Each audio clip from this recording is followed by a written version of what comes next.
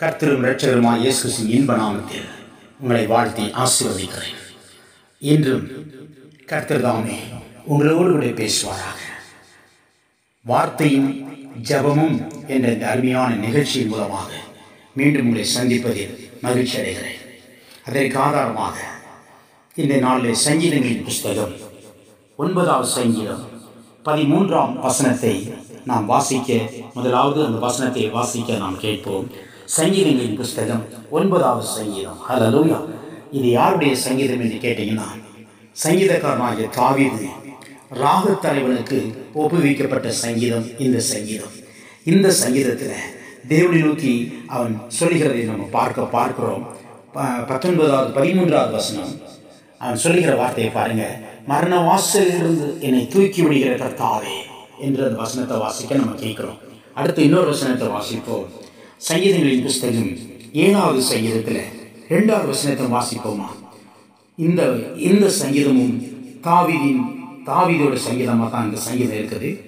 இது அவன் கர்த்தரை நோக்கி பாடின சிகாயோன் என்னும் ஒரு சங்கீதம். இந்த சங்கீதத்துக்கு தலைப்பு இதுதான்.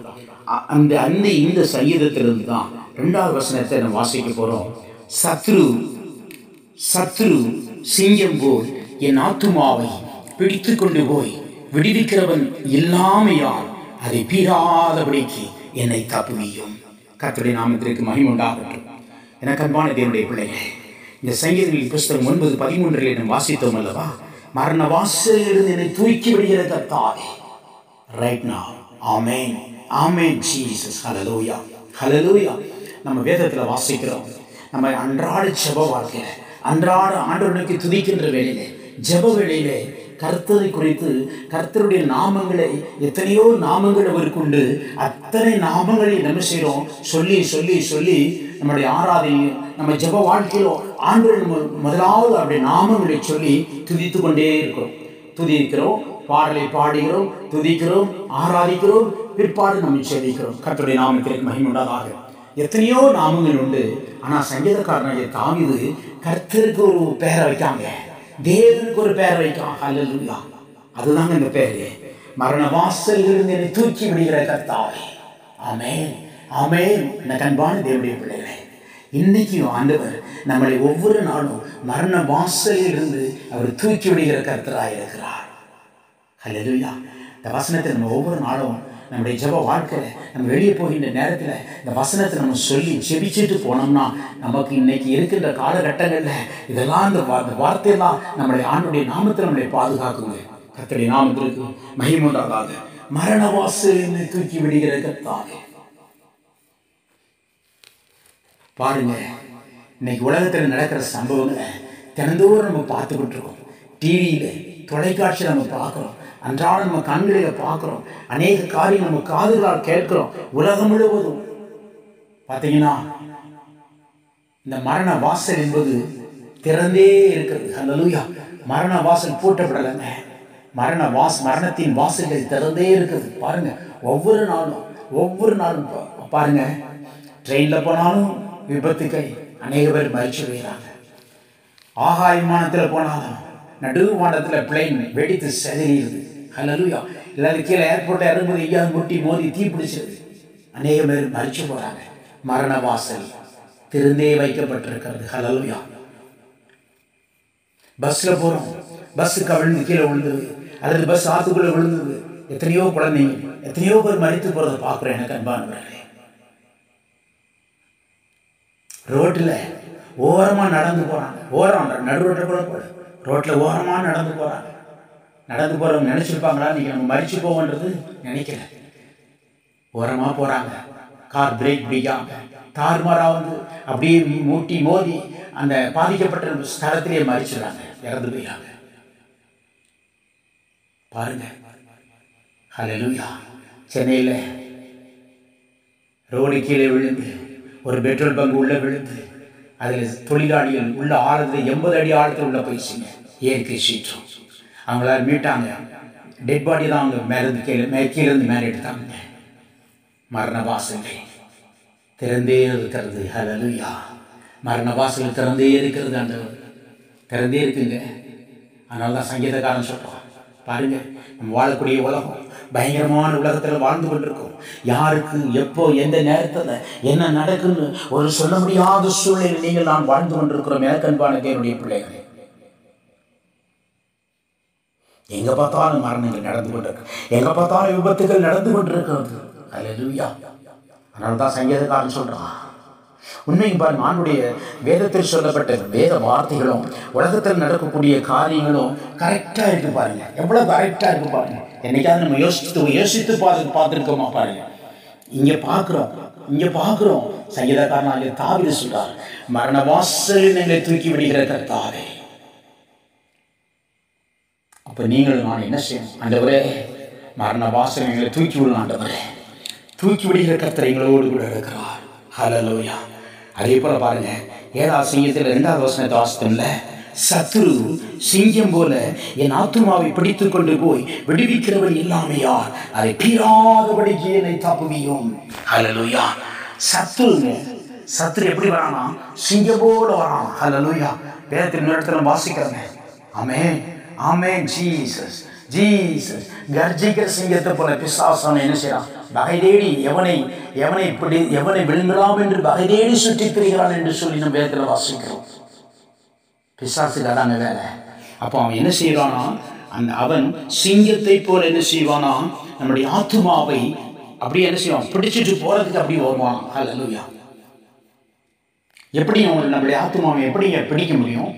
இதே போலதான் பலவிதமான ஆபத்துகளை சத்துரு கொண்டு வருவான், பலவிதமான பிரச்சனைகளை கொண்டு வருவான், பலவிதமான நிந்தனைகளை நம்முடைய வாழ்க்கையில கொண்டு வருவான், பலவிதமான தோல்விகளை நம்முடைய வாழ்க்கையில கொண்டு வருவான், பலவிதமான தவறான எண்ணங்களை அந்த பிசாசான சத்துருவான நமக்கு நேராக கொண்டு வருவான். பலவிதமான போராட்டங்கள், பலவிதமான பிரச்சனைகள், பலவிதமான குழப்பங்கள். ஹல்லேலூயா. சண்டைகள், கணவனுக்கும் மனைவிக்கு இடையே சண்டை, பெற்றோருக்கும் பிள்ளைகளுக்கும் சண்டை. ஹல்லேலூயா. ஒரு சமாதான குறைவு, ஒரு சந்தோஷ குறைவு. என்ன செய்வான் தெரியுமா? பிசாசம் கொண்டு வரும்போது நம்ம என்ன பண்ணுவோம்? கொஞ்சம் யோசித்து பாருங்க. பிரச்சனை வந்துச்சு, பாடு வந்துச்சு, தவிப்பு வந்துச்சு, அப்படியே வருத்தம் பாருங்கள், டிப்ரெஷன், அழுத்தங்கள் வந்த உடனே நம்ம மனசு என்ன செய்யுது? சோர்ந்து போயிருங்க. அப்படியே உடைஞ்சு போறேன். வடநாள் ஜெபம் பண்ண இப்படி வந்துருச்சேன்னு சொல்லி என்ன செய்யணும்? மனசு இறுதியம் சோர்ந்து போகுது இல்லை? அதுதான் அந்த ஆத்மாவை தான் சிங்கம் என்ன செய்வான்? சத்ரு சிங்கத்தை போல என்ன செய்வான்? இப்படிப்பட்ட காரியங்களாம் நம்ம குடும்பத்தில் கொண்டு வந்து நம்முடைய ஆத்மாவை அவன் பிடித்து கொண்டு போயிடுவான். நீங்கள் சொல்லணும், இன்னைக்கு நீங்கள் தேவனை நோக்கி உண்மையாய் நேசிக்கிற பிள்ளைகளாக நீங்கள் இருந்தீங்கன்னா இன்னைக்கு சொல்லுங்க, என் ஆத்மாவை நான் தேவனை தவிர வேற யாருக்கும் நான் விட்டு கொடுக்க மாட்டேன்னு சொல்லணும். எது வந்தாலும் சத்ரு சிங்கம் போல வந்தாலும் என் ஆண்டவர், நம்முடைய ஆண்டவர் யூத ராஜ சிங்கம் ஒருத்தர் இருக்கிறாரு. சத்ரு சிங்கம் தான், ஆனா நம்ம அப்பா எப்படிப்பட்டவர் தெரியுமா? அவர் யூத ராஜ சிங்கம். அவர் ஹல்லேலூயா. அந்த சிங்கம் நம்ம கிட்ட இருந்துச்சுன்னா இந்த சத்ரு போல சிங்கம் நம்ம கிட்ட வராதுங்க. கர்த்தருடைய நாமத்திற்கு மகிமை உண்டாதாக. அதை விடுவிக்கிறவன் இல்லாமையால் அதை பீறாதபடிக்கு என்னை தப்புவியும். அப்போ அது அந்த இருதயத்தை, அந்த சோர்வான இருதயத்தை, அந்த ஆத்துமாவை தீராதபடிக்கு ஆண்டவரே காத்துக்கொள்ளும் என்று சொல்லி, தப்புவியும் என்று சொல்லி சங்கீதக்காரன் சொல்வதை பார்க்கிறோம். ஹல்லேலூயா. அதை தீராதபடிக்கு என்னை தப்புவியும். ஆமென். அப்போ இன்னைக்கு ஆண்டவர் நம்மளோடு கூட பேசுகிற வார்த்தை என்ன தெரியுமா? ஆண்டவராகிய கர்த்தர் உங்களை ஒவ்வொரு நாளும் மரண வாசலில் தூக்கி விடுகிற கர்த்தர். இரண்டாவதாக ஆண்டவர் நோக்கி சொல்கிற ஆண்டவர் உங்களோடு பேசுகிற வார்த்தை என்ன தெரியுமா? அவர் உங்களை தப்புவிக்கிற தேவனாய் இருக்கிறார். ஒரு மனுஷனுக்கு மனசு தாங்க காரணம். மனசு அந்த ஆத்துமா கெட்டு போச்சுன்னா, மனசு சோர்வை அடை போச்சுன்னா, நிறைய பேர் சொல்லிருக்காங்க, என் மனசே சரியில்லைங்க, என் மனசு உடஞ்சி போச்சுங்க, என் மனசு துக்கமா இருக்கு, என்னால் தாங்க முடியல, என் மனசு என்னமோ ஒரு மாதிரி பண்ணுதுங்க சொல்றதை நம்ம கேட்டுட்டு இருக்கேன்ல. காரணம் என்னங்க? பிசாசன் உங்களுக்கு கொண்டு வரான். சத்ரு சிங்கம் போல உங்களுடைய வாழ்க்கையில கடந்து வராங்க. நீ இயேசுவின் நாமத்தில் விரட்டுங்க. ஆண்டவர் அவர் என்னை தப்புவிக்கிற தேவனாய் இருக்கிறார். பீறாதபடிக்கு என்னை தப்புவியும் என்று சொல்லி சங்கீதக்காரர் சொல்வதை கேட்கிறோம். அவர் பீறாதபடிக்கு உங்களை தப்புவிக்கிற தேவனாய் இருக்கிறார். ஹல்லேலூயா. அதுதான் சங்கீதக்காரர் தாவீது. இது சங்கீதக்காரர் சொல்றது, தாவீதோட சங்கீதம் தான். 23ஆம் சங்கீதம் எல்லாத்துக்கும் தெரிஞ்ச சங்கீதம். 4வது வசனத்துல நம்ம பார்க்கிறோமே, ஹல்லேலூயா. ஆமென். நான் மரண இருளின் பள்ளத்தாக்கிலே நடந்தாலும் பொல்லாப்புக்கு பயப்படேன். தேவரீர் நீர் என்னோடு கூட இருக்கிறீர், உமது கோலும் உமது தடியும் என்னை தேற்றும் என்று ஆண்டவர் நோக்கி தாவீது சொல்றதை பார்க்குறோங்க. நான் மரணத்தில் வந்தாலும் சரி, அப்படிப்பட்ட பள்ளத்தாக்கு நடந்தாலும் நான் செய்ய மாட்டேன், பயப்படவே மாட்டேன். நான் மரணத்தோடு போராடிட்டு இருக்கணும். இந்த மரண வாசலை தப்புவிக்கிற தேவன் என்னோடு கூட இருக்கிறார். இந்த வியாதியில் நான் விடுதலை பெறுவேன், இந்த வியாதியில் நான் சுகத்தை பெறுவேன், எனக்கு பூர்ணமான சுகம் கிடைக்கும். ஹல்லேலூயா. உனக்கு ஒரு வேளை ஹாஸ்பிட்டலில் படுத்திருக்கலாம், உனக்கு நீ வெண்டிலேஷன் கொடுத்துட்டு இருக்கலாம். தேவன் அதிலிருந்து கர்த்தரவங்களே அந்த படுக்கையை கர்த்தரவங்களுக்கு அந்த மரண படுக்கையிலிருந்து கர்த்தரவங்களை தூக்கி விடுகிற தேவனாக இருக்கிறார். அதனால தான் சங்கீதக்காரன் 23ஆம் சங்கீதத்தில் அவன் சொன்னாங்க, நான் மரணியின் பள்ளத்தாக்கில் நடந்தால் பொல்லாப்புக்கு பயப்படு, தேவரீர் நீர் என்னோடு கூட இருக்கிறீர். ஹல்லேலூயா. சொல்லுவோம், ஆண்டவரே ஏசப்பா நீ ஏன் கூட இருக்கீங்க, அதை சொல்லுங்க. ஒவ்வொரு நாளும் சொல்லி பாருங்க, தேவரீர் என்னோடு கூட இருக்கிறேன், உமது கோலும் உமது தடியும் என்னை தேற்றும் என்று சொல்லி வார்த்தை சொல்லுங்க. ஏங்க கோலும், எதுக்கு கோலுங்க, எதுக்கு தடி வருது? ஹல்லேலூயா. நல்லா பாருங்க, சங்கீதக்காரனாகிய தாவீது ஆமென் ஆமென் அவன் நாடு மேய்க்கின்ற மேய்ப்பனாய் இருக்கின்ற பொழுது அவனுடைய வாழ்க்கையில அவன் கற்றுக்கொண்ட பாடம் என்ன தெரியுமா? அவன் கையில கோல் இருந்துச்சு, தடி இருந்துச்சு. கோல் எதுக்கு என்பதற்கு, கோல் எதுக்கு தெரியுமா? அவன் ஆடுகளை மேய்ச்சி கொண்டே போகும்போது ஆடுகளை போஷிப்பதற்காக, ஆடுகளின் பசியை தீர்ப்பதற்காக, ஆடுகளுக்கு வேண்டிய தீவனங்களை கொடுப்பதற்காக கையில் ஒரு கோல் வச்சிருந்தாங்க. அந்த கோலை வச்சுதான் அப்படியே ஆடுகளை கொண்டு போகும்போது மரத்திலிருந்து செடிகளையும் இலைகளையும் அந்த கோலை வச்சு அரிசியும் மேலிருந்து கீழே பறிச்சு அந்த ஆடுகளை அவன் போஷிப்பான். ஹல்லேலூயா. தடி என்பது எதுக்கு? அந்த ஆடுகளை பீறி போடும்படியாக, ஆடுகளை இரையாக்கி கொள்வதற்காக. ஒருவேளை வன விலங்குகள், பொல்லாத விலங்குகள் வரலாம். அந்த நேரத்தில் அவன் கையில் தடி இருக்கு இல்லையா, அந்த தடியால் எதிரிகளை அழிப்பதற்காக அவனுடைய கையில் தடி இருந்துச்சுங்க.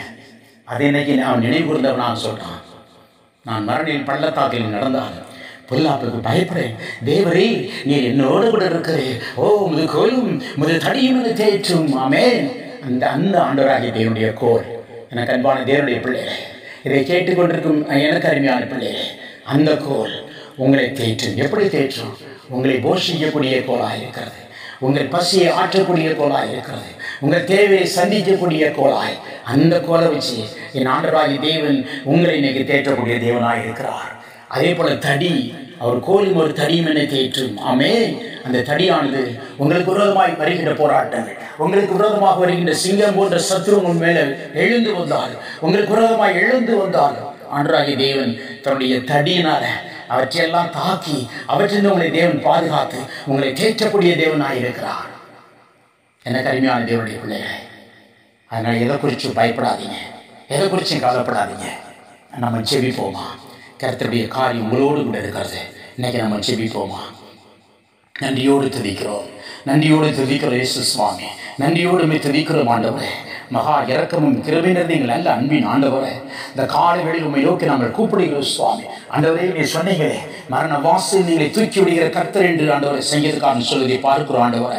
இந்த நாளில் ஆண்டவரே யாராவது சுவாமி ஆண்டவரே மரணத்தோடு போராடி கொண்டிருக்கின்ற, வியாதியோடு போராடி கொண்டிருக்கின்றதான் ஆண்டவரே, கடைசி நிமிட மூச்சு திணறி அப்படியே மூச்சு விட முடியாமல் திணறி கொண்டிருக்கின்ற ஆண்டவரே யாரா இருந்தால் ஆண்டவரே, ஆண்டவரே இந்த வார்த்தைகளை யார் யார் கேட்டுக்கொண்டிருக்கிறாங்களோ ஆண்டவரே, உமது வேத வசனம் சொல்லுங்க, மரண வாசல் நீங்களை தூக்கி விடுகிற கர்த்தர் என்று வேத வார்த்தை சொல்லுது சுவாமி. அப்படியாய் கூட கர்த்தாவே, வியாதியின் படுக்கையில, மரணத்தின் படுக்கையில உயிருக்கு போராடி கொண்டிருக்கின்றதாக ஆண்டவரே, இந்த சகோதரனை, இந்த சகோதரியை தகப்பனே நீ கண்ணோக்கி பார்க்க முடியாது செபிக்கிறோம். ஒருவேளை இந்த வார்த்தைகள் கேட்டுக்கொண்டிருந்தால் ஆண்டவரே, மரண வாசல் தூக்கி விடுகிற கர்த்தர் இந்த அருமையான இந்த பிள்ளைகளை, மரண வியாதியோடு போராடி கொண்டிருக்கின்ற இந்த பிள்ளைகளை சுவாமி, இந்த நாளிலே கூட கர்த்தாவே அப்படிப்பட்ட மரண வாசல் இருந்து தகப்பனே கீழிருந்து ஆண்டவரே மேலாய்வுகளை தூக்கி விடுவீராக. இப்பொழுதே மரண படுக்கை மாறுவதாக, வியாதி மாறுவதாக, ஆண்டவரே இவர்களுக்கு ஜீவனை கொடுப்பீராக. ரைட் நவ் ஆண்டவரே, do the miracle my dear Lord. ஆண்டவரே இப்ப அற்புதங்களை செய்யுங்கப்பா. இப்ப நீங்க ஆண்டவரே அற்புதங்களை செய்ய போறதற்காக ஸ்தோத்திரம். ஓ ராதி தீகாராபலபா, ஓ ஷதலா தி தீகாரா தீகாராபலபா, ரியந்த தீகாபலபலபலபா. ஆண்டவரே உமது பிரசன்னம் இறங்குவதற்காக நன்றி. இந்த வேத வந்தைக்கு கேட்ட வார்த்தையின்படி ஆண்டவரே இந்த நாளில் அற்புதங்களை செய்வீராக தகப்பனே. அப்பா என்னுடைய வாழ்க்கையில் ஆண்டவரே உமது கோலும் உமது தடியும் ஆண்டவரே இவர்களை தேற்று சுவாமி. இவர்களை தேற்றி ஆற்றி அரவணைத்து ஆண்டவரே இவர்கள் மீண்டும் எழும்பி உட்கார கிருபை தருவீராக. தகப்பனே, குடும்பத்திலே சமாதானத்தை உண்டு பண்ணுவீராக. ஆண்டவரே, செழிப்பு உண்டு பண்ணுவீராக. ஆண்டவரே, இவர்களை நீர் போஷிப்பீராகப்பா. ஆண்டவரே, போஷிப்பீராக. எஸ் ஆண்டவரே, உலக பிரகாரமான போஷிப்பீராக. ஆவிக்குரிய காரியங்களை போஷிப்பீராக. தகப்பனே, நீர் அப்படி செய்ய போவதற்காக ஸ்தோத்திரம். ரைட்னு ஆண்டவரே, ஆண்டவருடைய வாழ்க்கையில சத்ருவானவன் சிங்கம் போல் ஆண்டவரே இவர்கள் குடும்பத்தில் பல விரூபங்களில் வந்தாலும் என் அன்பின் ஆண்டவர் ஆண்டவரே, ஆண்டவரே அவை இவர்களை பீறி போடாதபடிக்கு தகப்பனே, ஆண்டவரே ஸ்தோத்திரமப்பா. ஓ ஹல்லேலூயா. இவர்களை நீ தப்புவிக்க தேவனாய் இருக்கிறீர் ஆண்டவரே. தகப்பனே, இந்த நாளில் இந்த வார்த்தையின்படி உள்ளத்தின் ஆழத்தின் விசுவாசம் நான் விசுவாசித்து உறுதியோடு நிச்சயத்தோடு இந்த நாளில் ஜெபித்திருக்கிறப்பா. இந்த வார்த்தைகளை கேட்கின்ற அநேக மக்களுக்கு இந்த நாளில் ஒரு ஆறுதல் அடையும்படியாய், ஒரு சுகம் பெறும்படியாய் ஆண்டவரே ஸ்தோத்திரம் ஸ்தோத்திரம். மனதில் ஒரு அமைதியும் சமாதானம் சந்தோஷமும் நிலைபெறும்படியாய் என் தேவனாகிய கர்த்தர் இந்த வார்த்தைகளை யார் யார் எந்தெந்த இடத்துல எந்தெந்த மக்கள்லாம் கேட்டுக்கொண்டிருக்கிறாங்களோ எல்லா மக்களுடைய வாழ்க்கையில் இந்த வார்த்தைகளை நீர் கொண்டு செல்வீராகப்பா. உமது வார்த்தை உயிர்ப்பிக்கின்ற வார்த்தை, உமது வார்த்தை ஜீவனுள்ள வார்த்தை, உமது வார்த்தை சுகமாக்கும் வார்த்தை, உமது வார்த்தை மறுமலர்ச்சி கொடுக்கின்ற வார்த்தை. இந்த வார்த்தை இப்படி தகப்பனே, இதை கேட்டுக்கொண்டு ஒவ்வொரு பிள்ளைகளையும் ஆசீர்வதிப்பீராக. நீர் அப்படி செய்ய போவதற்காக ஸ்தோத்திரம். இயேசுவினால் ஜெபிக்கிறோம் நல்ல பிதாவே. ஆமென் ஆமென் ஆமென். கர்த்தர் தாமே எல்லாவற்றையும் ஆசீர்வதிப்பாராக. ஆமென் ஆமென் ஆமென். May God bless you. கர்த்தர் உங்களை ஆசீர்வதிப்பாராக. ஆமென்.